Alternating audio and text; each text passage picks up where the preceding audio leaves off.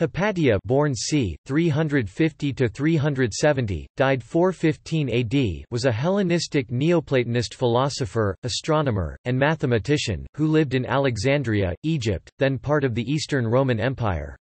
She was a prominent thinker of the Neoplatonic school in Alexandria, where she taught philosophy and astronomy. She is the first female mathematician whose life is reasonably well recorded. Hypatia was renowned in her own lifetime as a great teacher and a wise counselor. She is known to have written a commentary on Diophantus's 13-volume Arithmetica, which may survive in part, having been interpolated into Diophantus's original text, and another commentary on Apollonius of Perga's treatise on conic sections, which has not survived.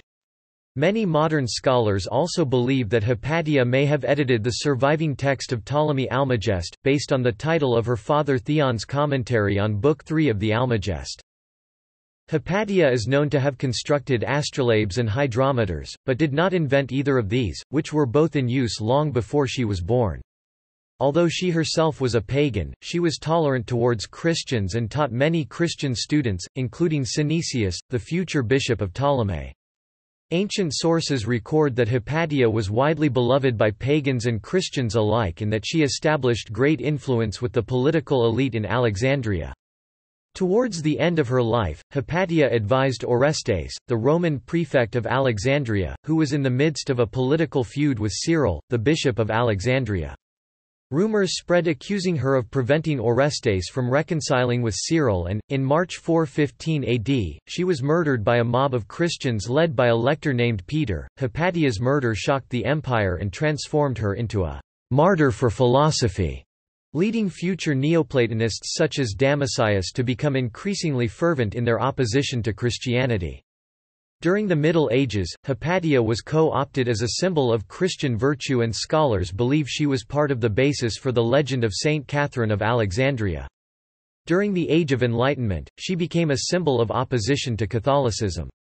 In the 19th century, European literature, especially Charles Kingsley's 1853 novel Hypatia, romanticized her as the last of the Hellenes. In the 20th century, Hypatia became seen as an icon for women's rights and a precursor to the feminist movement.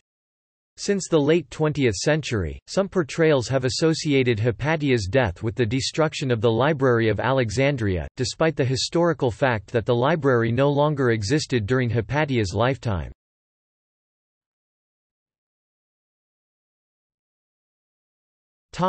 Life.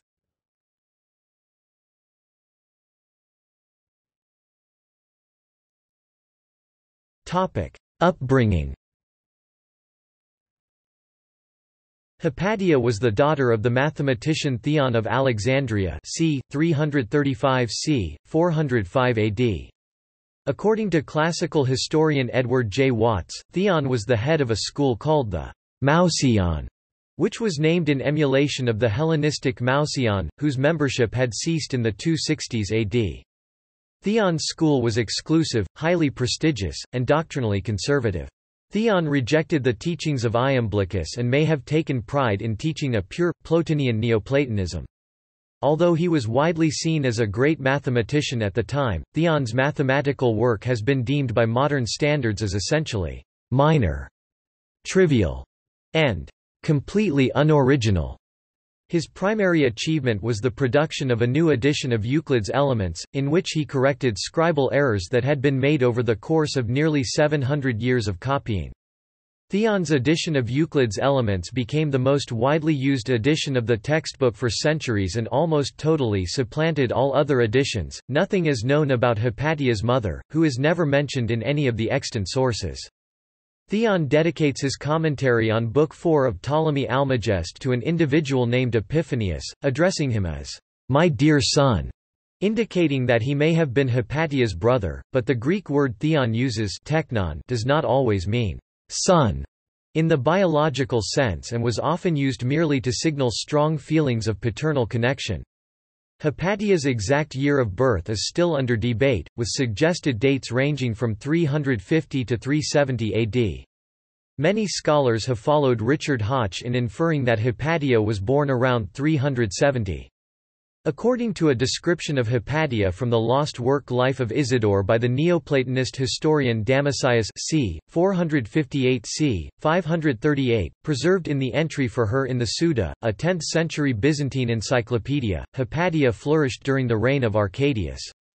Hoche reasoned that Damascius's description of her physical beauty would imply that she was at most 30 at that time, and the year 370 was 30 years prior to the midpoint of Arcadius's reign.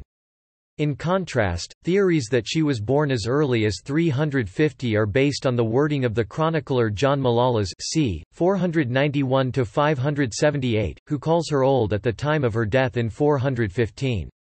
Robert Pinella argues that both theories are weakly based, and that her birth date should be left unspecified.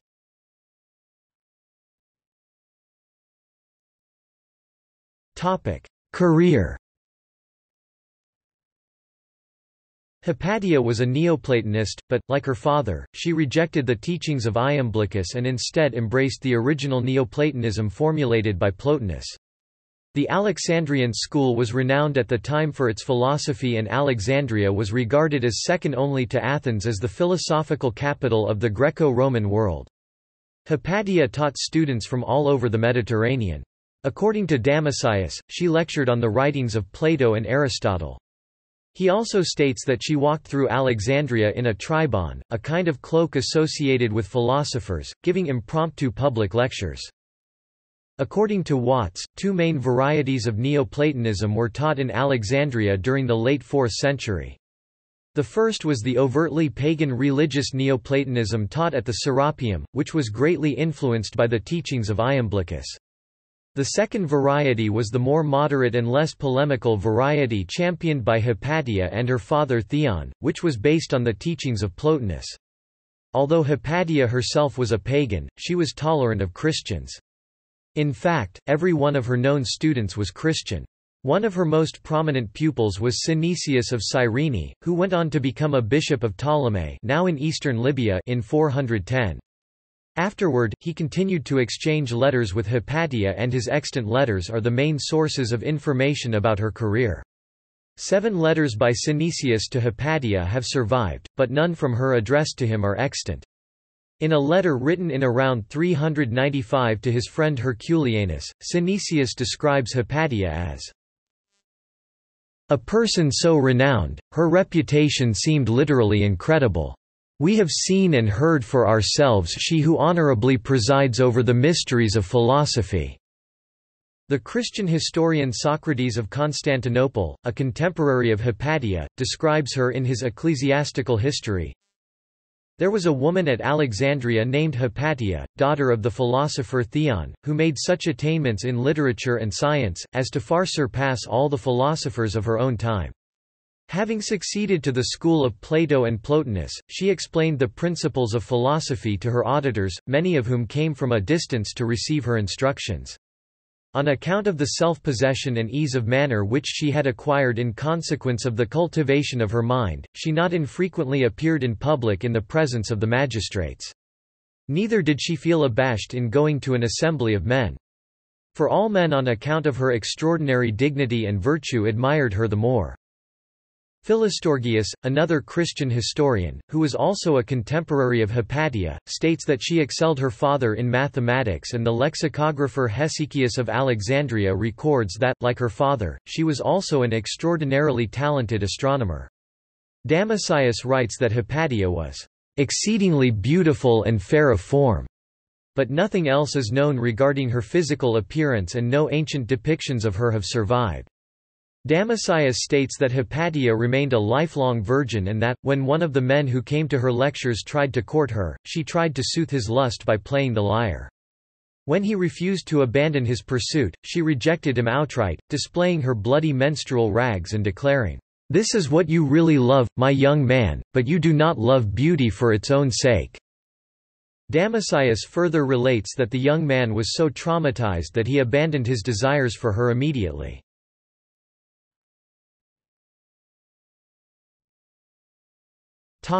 Death.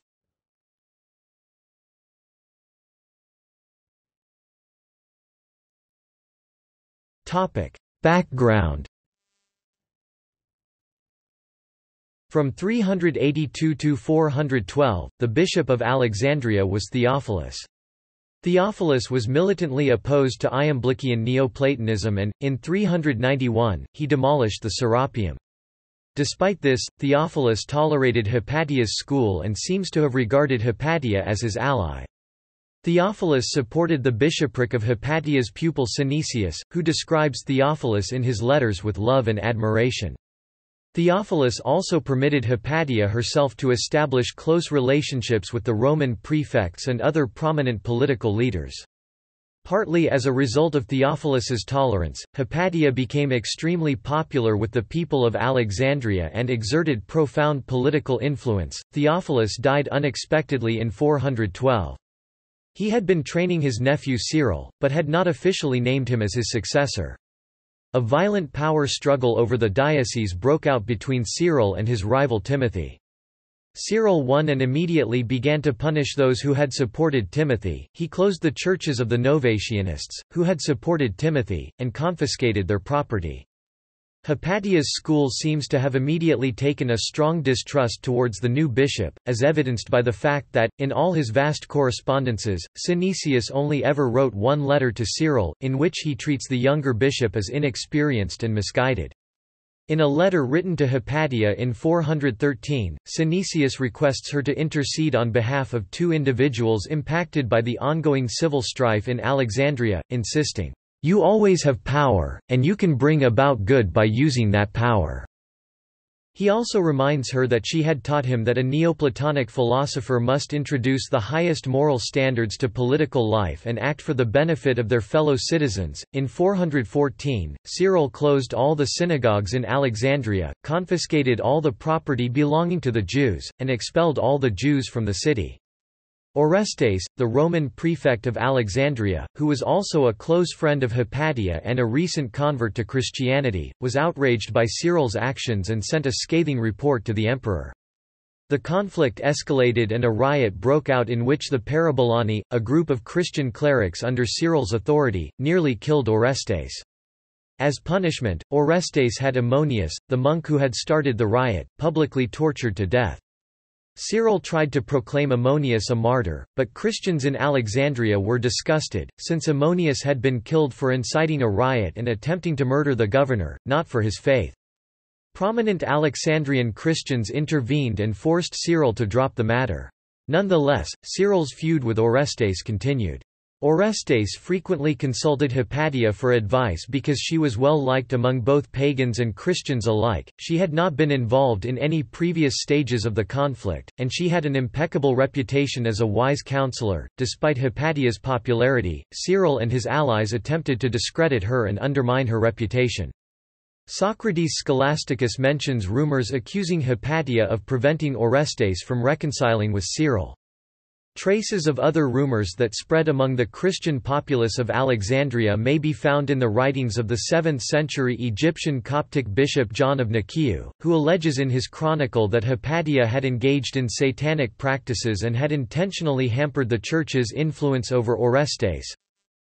And in those days there appeared in Alexandria a female philosopher, a pagan named Hypatia, and she was devoted at all times to magic, astrolabes and instruments of music, and she beguiled many people through her satanic wiles.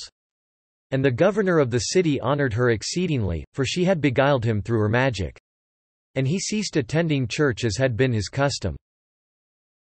And he not only did this, but he drew many believers to her, and he himself received the unbelievers at his house.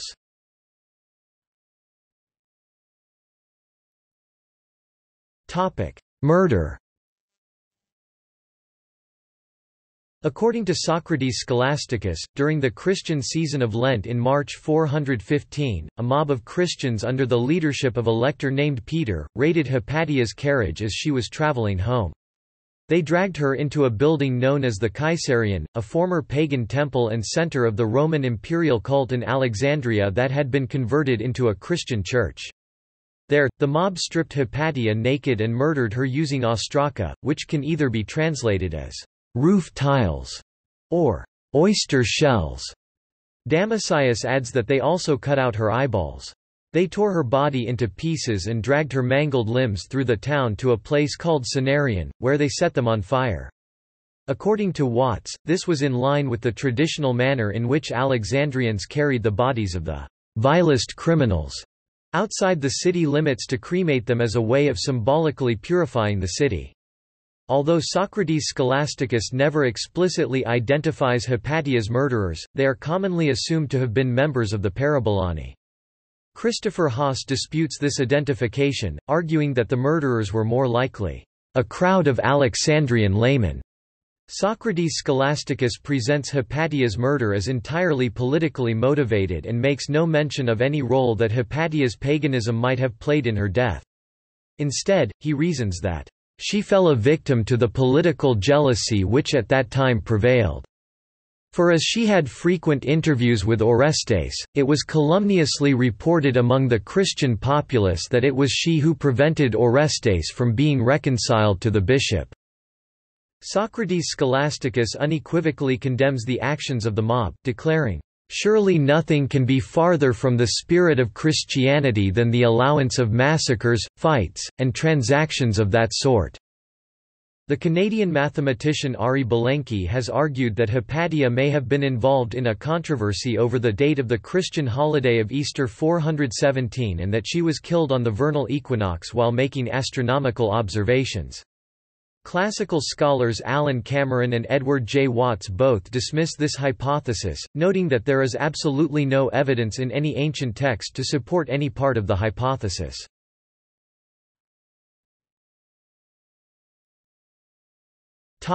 Aftermath.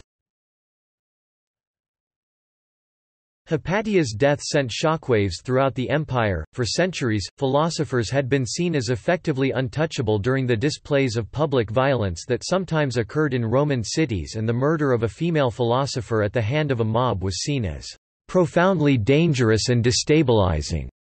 Although no concrete evidence was ever discovered definitively linking Cyril to the murder of Hypatia, it was widely believed that he had ordered it. Even if Cyril had not directly ordered the murder himself, it was self-evident that his smear campaign against Hypatia had inspired it. The Alexandrian Council was alarmed at Cyril's conduct and sent an embassy to Constantinople. Theodosius II's advisors launched an investigation to determine Cyril's role in the murder. The investigation resulted in the emperors Honorius and Theodosius II issuing an edict in autumn of 416, which attempted to remove the Parabolani from Cyril's power and instead place them under the authority of Orestes. The edict restricted the Parabolani from attending any public spectacle whatever, or entering the meeting place of a municipal council or a courtroom. It also severely restricted their recruitment by limiting the total number of Parabolani to no more than 500. Cyril himself allegedly only managed to escape even more serious punishment by bribing one of Theodosius II's officials. Watts argues that Hypatia's murder was the turning point in Cyril's fight to gain political control of Alexandria. Hypatia had been the linchpin holding Orestes's opposition against Cyril together and, without her, the opposition quickly collapsed. 2 years later, Cyril overturned the law placing the Parabolani under Orestes's control and, by the early 420s, Cyril had come to dominate the Alexandrian Council.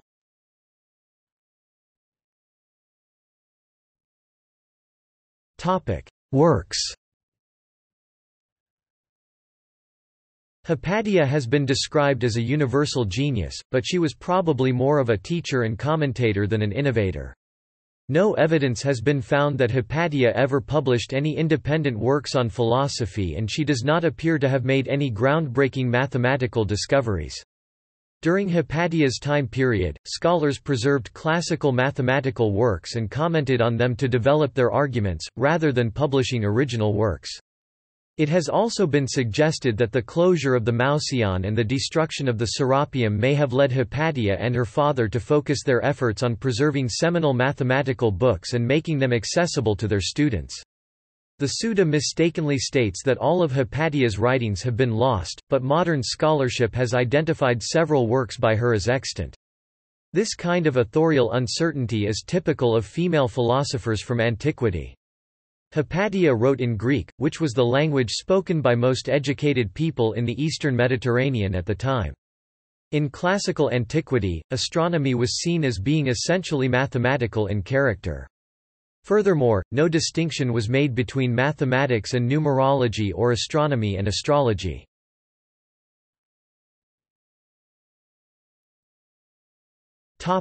Edition of the Almagest. Hypatia is now known to have edited the existing text of Book 3 of Ptolemy Almagest. It was once thought that Hypatia had merely revised Theon's commentary on the Almagest, based on the title of Theon's commentary on the third book of Almagest, which reads, "Commentary by Theon of Alexandria on Book 3 of Ptolemy Almagest, edition revised by my daughter Hypatia, the philosopher." But, based on analysis of the titles of Theon's other commentaries and similar titles from the time period, scholars have concluded that Hypatia corrected, not her father's commentary, but the text of Almagest itself. Her contribution is thought to be an improved method for the long division algorithms needed for astronomical computation. The Ptolemaic model of the universe was geocentric, meaning it taught that the Sun revolved around the Earth. In the Almagest, Ptolemy proposed a division problem for calculating the number of degrees swept out by the Sun in a single day as it orbits the Earth. In his early commentary, Theon had tried to improve upon Ptolemy division calculation. In the text edited by Hypatia, a tabular method is detailed. This tabular method might be the astronomical table, which historic sources attribute to Hypatia. Classicist Alan Cameron additionally states that it is possible Hypatia may have edited, not only Book 3, but all 9 extant books of the Almagest.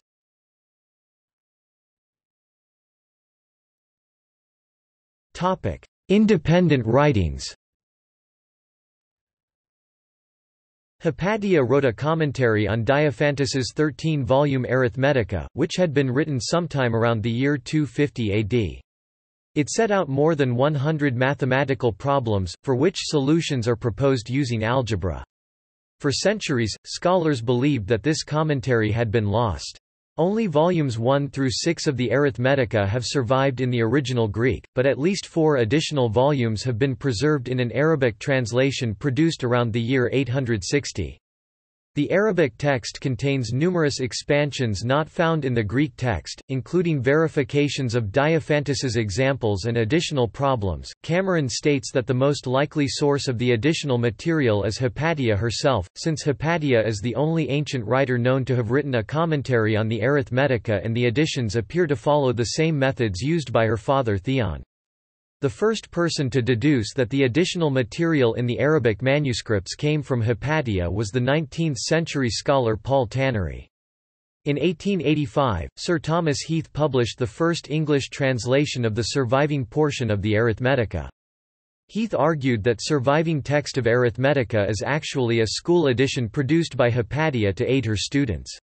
According to Mary Ellen Waithe, Hypatia used an unusual algorithm for division in the then standard sexagesimal numeral system, making it easy for scholars to pick out which parts of the text she had written. The consensus that Hypatia's commentary is the source of the additional material in the Arabic manuscripts of the Arithmetica has been challenged by Wilbur Knorr, a historian of mathematics, who argues that the interpolations are of such low level as not to require any real mathematical insight, and that the author of the interpolations can only have been an essentially trivial mind in direct conflict with ancient testimonies of Hypatia's high caliber as a philosopher and mathematician. Cameron rejects this argument, noting that Theon too enjoyed a high reputation, yet his surviving work has been judged completely unoriginal. Cameron also insists that Hypatia's work on Diophantus was what we today might call a school edition, designed for the use of students rather than professional mathematicians. Hypatia also wrote a commentary on Apollonius of Perga's work on conic sections, but this commentary is no longer extant. She also created an astronomical canon. This is believed to have been either a new edition of the Handy Tables by the Alexandrian Ptolemy or the aforementioned commentary on his Almagest. Based on a close reading in comparison with her supposed contributions to the work of Diophantus, Knorr suggests that Hypatia may also have edited Archimedes' measurement of a circle, an anonymous text on isometric figures, and a text later used by John of Tynemouth in his work on Archimedes' measurement of the sphere. A high degree of mathematical accomplishment would have been needed to comment on Apollonius's advanced mathematics or the astronomical canon. Because of this, most scholars today recognize that Hypatia must have been among the leading mathematicians of her day.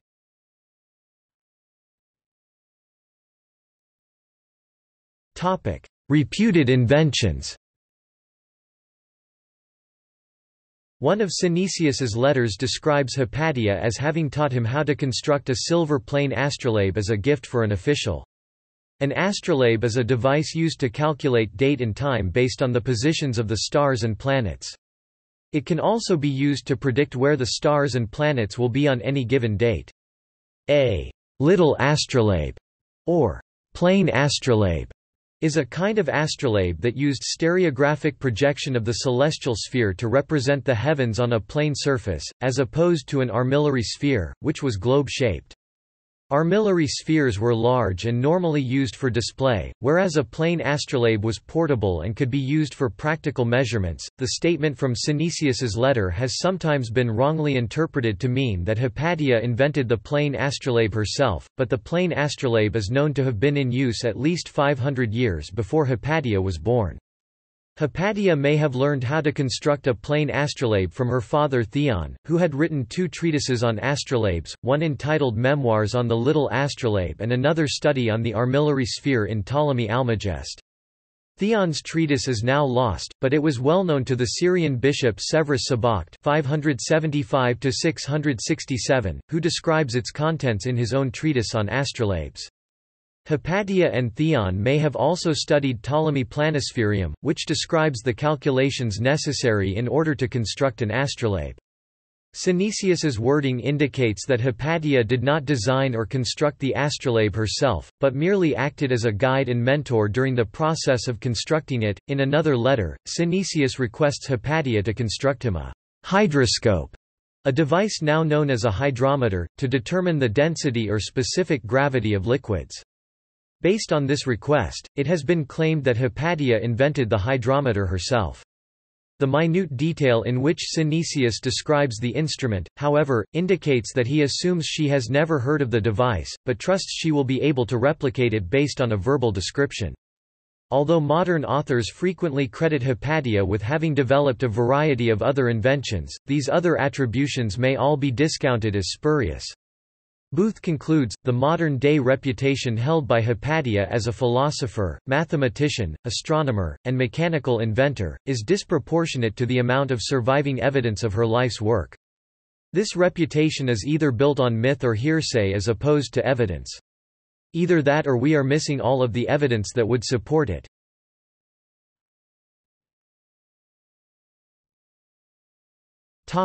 Legacy.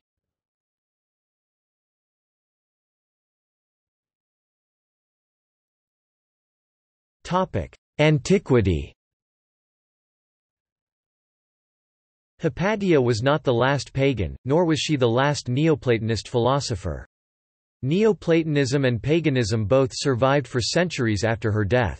Booth notes that a massive number of new academic lecture halls were built in Alexandria at Kom el Dika shortly after Hypatia's death, indicating that philosophy was clearly still taught in Alexandrian schools. In fact, Neoplatonism thrived throughout the eastern Mediterranean during the next 200 years, with philosophers such as Hierocles of Alexandria, John Philoponus, Simplicius of Cilicia, and Olympiodorus the Younger continuing to make astronomical observations, teach mathematics, and write lengthy commentaries on the works of Plato and Aristotle. Booth points out that Hypatia was not even the last female Neoplatonist philosopher. Notable female Neoplatonists who followed her include, Adesia, Asclepigenia, and Theodora of Emesa, all of whom lived out similar careers. According to Watts, however, Hypatia had no appointed successor, no spouse, and no offspring, and her sudden death not only left her legacy unprotected, but also triggered a backlash against her entire ideology. Hypatia, with her tolerance towards Christian students and her willingness to cooperate with Christian leaders, had hoped to establish a precedent that Neoplatonism and Christianity could coexist peacefully and cooperatively. Instead, her death and the subsequent failure by the Christian government to impose justice on her killers destroyed that notion entirely and led future Neoplatonists such as Damascius to consider Christian bishops as dangerous, jealous figures who were also utterly unphilosophical. Hypatia became seen as a martyr for philosophy, and her murder led philosophers to adopt attitudes that increasingly emphasized the pagan aspects of their belief system and helped create a sense of identity for philosophers as pagan traditionalists set apart from the Christian masses. Thus, while Hypatia's death did not bring an end to Neoplatonist philosophy as a whole, Watts argues that it did bring an end to her particular variety of it. Shortly after Hypatia's murder, a forged anti-Christian letter appeared under her name. Damascius was anxious to exploit the scandal of Hypatia's death, and attributed responsibility for her murder to Bishop Cyril and his Christian followers. A passage from Damascius's Life of Isidore, preserved in the Suda, concludes that Hypatia's murder was due to Cyril's envy over her wisdom exceeding all bounds and especially in the things concerning astronomy. Damascius's account of the Christian murder of Hypatia is the sole historical source attributing direct responsibility to Bishop Cyril. At the same time, Damascius was not entirely kind to Hypatia either. He characterizes her as nothing more than a wandering cynic, and compares her unfavorably with his own teacher Isidore of Alexandria, remarking that Isidorus greatly outshone Hypatia, not just as a man does over a woman, but in the way a genuine philosopher will over a mere geometer.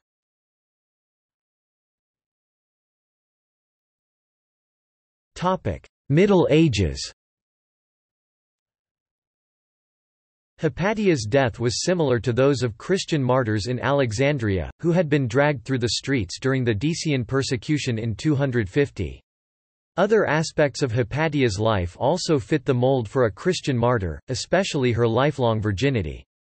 In the early Middle Ages, Christians conflated Hypatia's death with stories of the Decian martyrs, and she became part of the basis for the legend of Saint Catherine of Alexandria, a virgin martyr said to have been exceedingly wise and well educated. The earliest attestation for the cult of Saint Catherine comes from the 8th century, around 300 years after Hypatia's death. One story tells of Saint Catherine being confronted by 50 pagan philosophers seeking to convert her, but instead converting all of them to Christianity through her eloquence. Another legend claimed that Saint Catherine had been a student of Athanasius of Alexandria. The Byzantine Suda Encyclopedia contains a very long entry about Hypatia, which summarizes two different accounts of her life. The first 11 lines come from one source and the rest of the entry comes from Damascius's Life of Isidore. Most of the first 11 lines of the entry probably come from Hesychus's Onomatolus, but some part are of unknown origin, including a claim that she was the wife of Isidore the philosopher, apparently Isidore of Alexandria. Watts describes this as a very puzzling claim, not only because Isidore of Alexandria was not born until long after Hypatia's death, and no other philosopher of that name contemporary with Hypatia is known, but also because it contradicts Damascius's own statement quoted in the same entry about Hypatia being a lifelong virgin. Watts suggests that someone probably misunderstood the meaning of the word gyne used by Damascius to describe Hypatia in his Life of Isidore, since the same word can mean either woman or wife. The Byzantine intellectual Photios c. 810–820–893 includes both Damascius's account of Hypatia and Socrates Scholasticus's in his Bibliothèque. In his own comments, Photios remarks on Hypatia's great fame as a scholar, but does not mention her death, perhaps indicating that he saw her scholarly work as more significant. The intellectual Eudokia Macrembolitissa (1021–1096), the second wife of Byzantine Emperor Constantine X Doukas, was described by the historian Nicephorus Gregoras as a second Hypatia.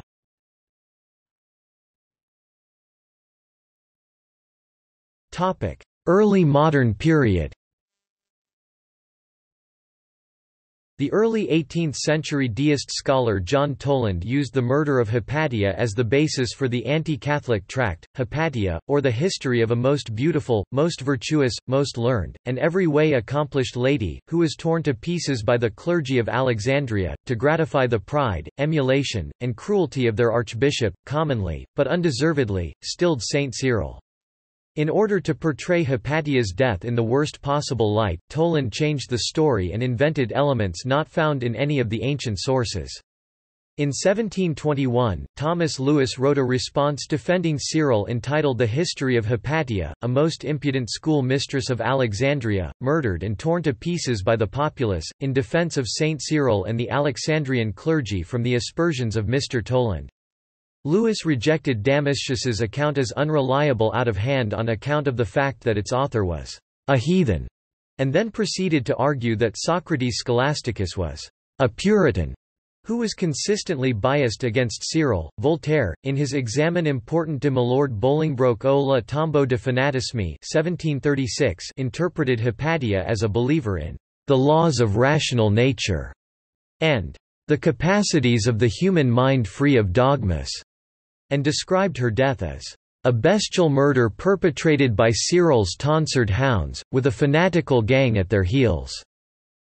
Later, in an entry for his Dictionnaire philosophique 1772, Voltaire again portrayed Hypatia as a free-thinking deistic genius brutally murdered by ignorant and misunderstanding Christians.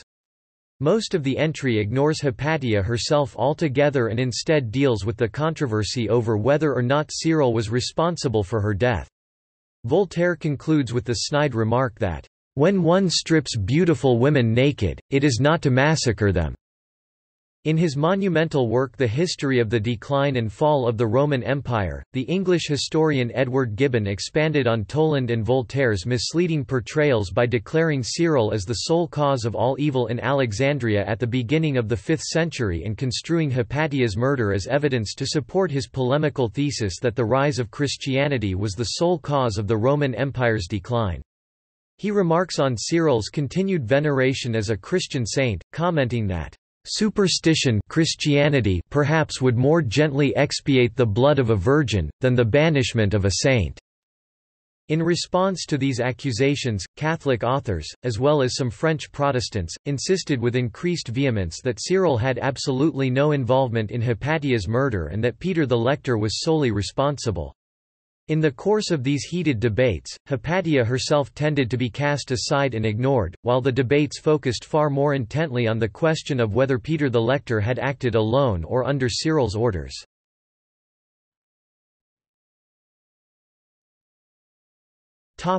19th century. In 19th-century European literary authors spun the legend of Hypatia as part of Neo-Hellenism, a movement that romanticized ancient Greeks and their values. Interest in the literary legend of Hypatia began to rise. Diodata Saluzzo Roro's 1827 Hypatia ovvero della filosofia suggested that Cyril had actually converted Hypatia to Christianity, and that she had been killed by a treacherous priest. In his 1852 Hypatie and 1857 Hypatie et Cyril, French poet Charles Leconte de Lisle portrayed Hypatia as the epitome of vulnerable truth and beauty. Leconte de Lisle's first poem portrayed Hypatia as a woman born after her time, a victim of the laws of history. His second poem reverted to the 18th-century deistic portrayal of Hypatia as the victim of Christian brutality, but with the twist that Hypatia tries and fails to convince Cyril that Neoplatonism and Christianity are actually fundamentally the same.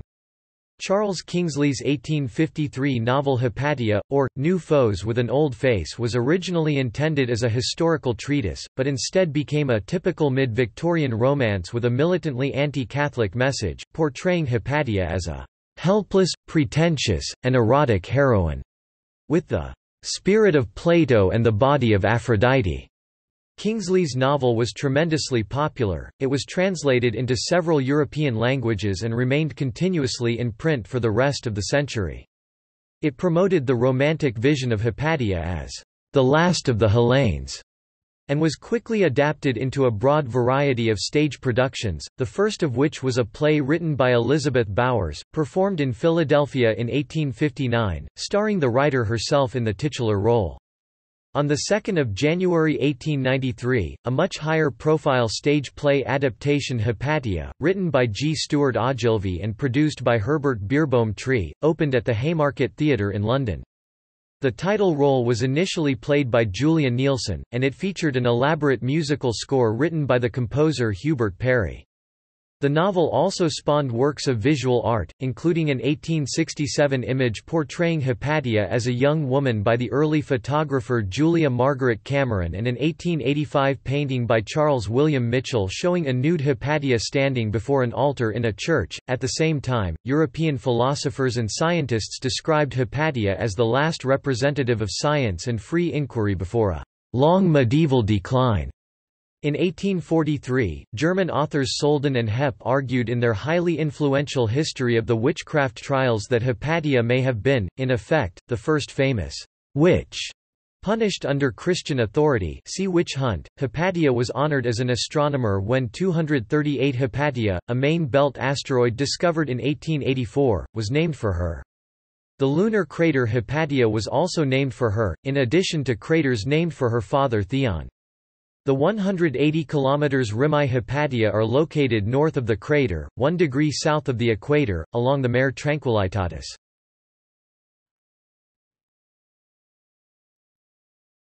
Topic: 20th century. In 1908, the American writer Elbert Hubbard published a putative biography of Hypatia as part of his series Little Journeys to the Homes of Great Teachers. Despite its claimed biographical intentions, the book is almost entirely a work of fiction. In it, Hubbard relates in great detail a completely made-up physical exercise program which he claims Theon established for his daughter, involving fishing, horseback riding, and rowing. He also claims that Theon taught Hypatia to reserve your right to think, for even to think wrongly is better than to never think at all. Hubbard relates how, as a young woman, Hypatia traveled to Athens, where she was a student of the revered philosopher Plutarch of Athens. All of this supposed biographical information, however, is completely fictional and is not found in any ancient source. Hubbard even attributes to Hypatia numerous completely fabricated quotations in which she is presented as espousing modern, rationalist views. The cover illustration for the book, a drawing of Hypatia by artist Jules Maurice Gaspard showing her as a beautiful young woman with her wavy hair tied back in the classical style, has now become the most iconic and widely reproduced image of her. Around the same time, Hypatia was adopted by feminists and her life and death began to be viewed in the light of the women's rights movement. The author Carlo Pascal claimed in 1908 that her murder was an anti-feminist act and brought about a change in the treatment of women, as well as the decline of the Mediterranean civilization in general. Dora Russell, the wife of Bertrand Russell, published a book on the inadequate education of women and inequality with the title Hypatia or Woman and Knowledge in 1925. The prologue explains why she chose the title. Hypatia was a university lecturer denounced by church dignitaries and torn to pieces by Christians. Such will probably be the fate of this book. Hypatia's death became symbolic for some historians.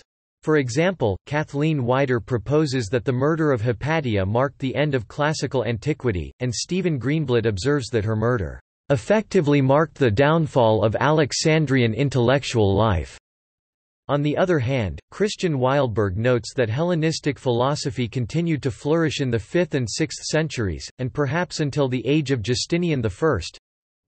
Widespread falsehoods and misconceptions about Hypatia continued to proliferate throughout the late 20th century. Even though Hubbard's fictional biography in Little Journeys to the Homes of Great Teachers was probably only intended for children, the scholar Lynn M. Austin relied on it as her main source in her influential 1974 biographical article about Hypatia in her book Women in Mathematics, published by the MIT Press in 1974. Likewise, Fordham University used Hubbard's biography as the main source of information about Hypatia in their medieval history course.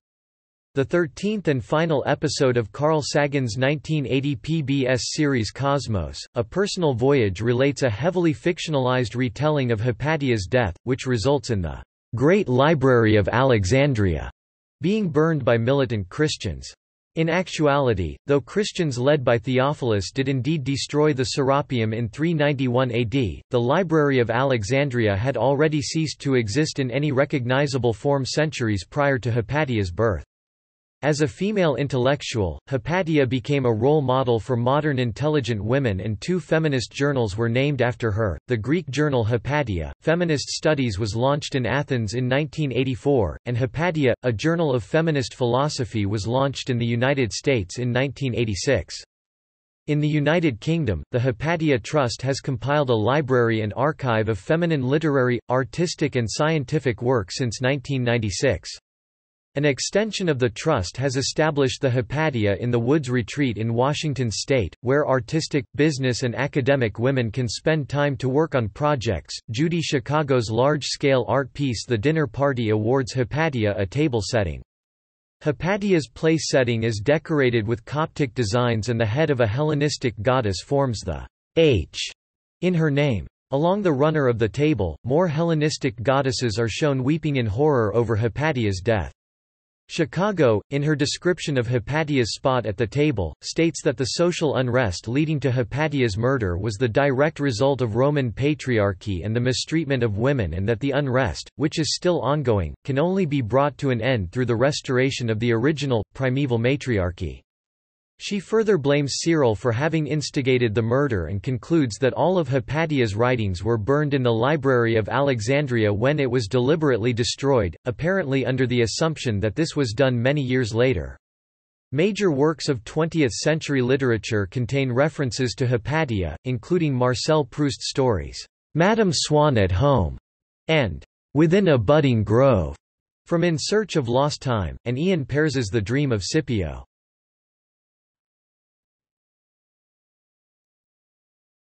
21st century. Hypatia's life continues to be fictionalized by authors in many countries and languages. In Umberto Eco's 2002 novel Baudolino, the hero falls in love with a half-satyr, half-woman, who is descended from a group of Hypatia's young female disciples, who fled after their teacher's murder. These disciples set up a female-only community who tried to keep alive what they had learned from their mistress, living apart from the world, to rediscover what Hypatia had really said. All the women, who reproduce by fecundation with satyrs, are named Hypatia and are collectively known as Hypatias. Charlotte Kramer's 2006 novel Holy Murder, The Death of Hypatia of Alexandria portrays Cyril as an archetypal villain without an ounce of good. Hypatia is repeatedly described as brilliant and beloved, and she humiliates Cyril by demonstrating that she knows more about the Christian scriptures than he does. Key Longfellow's novel Flow Down Like Silver 2009 invents an elaborate backstory for why Hypatia first started teaching. Yusuf Zidin's novel Azazel 2012 describes Hypatia's brutal murder through the eyes of the monk Hypa, who witnesses the incident. In The Plot to Save Socrates 2006 by Paul Levinson and its sequels Unburning Alexandria Novelette 2008, Novel 2013 and Chronica, Hypatia turns out to have been a time traveler from the 21st century United States. The 2009 film Agora, directed by Alejandro Amenabar and starring Rachel Weisz as Hypatia, is a heavily fictionalized dramatization of Hypatia's final years. The film, which was intended to criticize contemporary Christian fundamentalism, has had wide-ranging impact on the popular conception of Hypatia. Unlike previous fictional adaptations, Agora emphasizes Hypatia's astronomical and mechanical studies rather than her philosophy, portraying her as less Plato than Copernicus. It also, more than any other previous portrayal, emphasizes the restrictions imposed on women by the early Christian Church. In one scene, Hypatia is sexually assaulted by one of her father's slaves, who has recently converted to Christianity, and, in another scene, Cyril reads a verse from 1 Timothy chapter 2 verses 8–12 forbidding women from teaching. Near the end of the film, Synesius warns Orestes that he must abandon his friendship with Hypatia in order to retain his faith as a Christian. The film also portrays Cyril and his monks as swarthy, bearded men with covered heads clad in tattered black clothing, resembling media portrayals of the Taliban. The film contains numerous historical inaccuracies. It inflates Hypatia's achievements and incorrectly portrays her as having discovered proof to support Aristarchus of Samos's heliocentric model of the universe, which there is no evidence that Hypatia ever even studied. It also contains a scene based on the final episode from Carl Sagan's Cosmos in which a mob of Christians raid the Serapeum and burn all of the scrolls in it, but leave the building itself largely intact, aside from knocking over a few statues. In historical reality, the Serapeum probably did not have any scrolls in it at the time of its destruction, and the Christians completely demolished the building to the ground. The film also strongly implies that Hypatia is an atheist, a notion directly contradictory to the surviving sources, which all portray her as a devoted follower of the teachings of Plotinus, who taught that the goal of philosophy was a mystical union with the divine.